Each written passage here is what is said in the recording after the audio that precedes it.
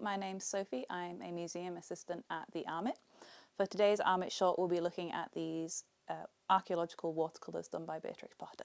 Though best known for her little books, Beatrix Potter was a skilled artist with a wide variety of interests. During the mid-1890s, a family friend lent Beatrix a number of finds from local archaeological excavations in London, which she's depicted here in these series of illustrations.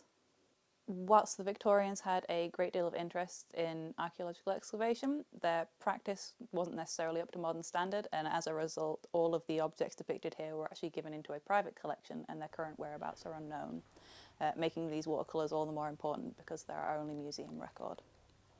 Thank you for watching this video. If you'd like to see more of our collections, come and visit us here in Ambleside.